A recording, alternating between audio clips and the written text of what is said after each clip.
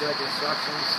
Thanks, Paul. I'm All going right. to show you what's going on here this morning. Right, we've got a crane in on site, and what we're going to do firstly is we're going to try and cut the top of this column off, the bottom section, so that once it's cut, we can then be able to manoeuvre the column so that it doesn't strike the beam once we pull it to one side.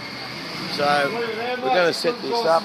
Once that happens, we're going to get the crane is going to grab hold of the bottom column, and then after it gets hold of the bottom column, we're going to try and move that across, cut that, get it out of the way, and then we'll go up to the top after that, and we'll get a sling around the top.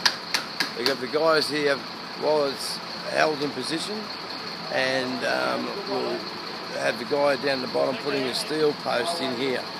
So at that time we're going to have to cut through the steel beam, so there'll be steel beams running through there, and weld a section of the steel beam into the new timber post as it comes through. So what I'm going to do is shoot a couple of films on this, probably 2 or 3 films during the thing, and once that's done we'll do a last one to make sure and put it all together after that. So this is the initial start this morning, and I'll get a video going of each separate thing so we can tune in. So this is the start, and we'll just be very interesting to see how it goes. It's a very, very difficult and very intricate manoeuvre what we're going to do here, and it's very, very dangerous. So all the guys are aware, very experienced men, and we're going to get this done and take our time and make sure that no one gets injured and that the whole thing comes off well.